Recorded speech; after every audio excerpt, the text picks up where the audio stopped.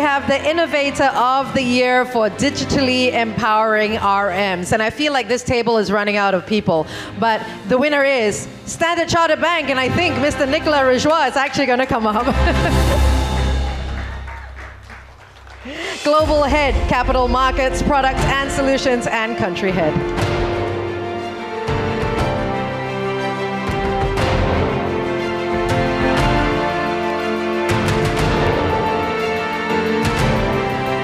Nicolas, would you like to say a few words, please?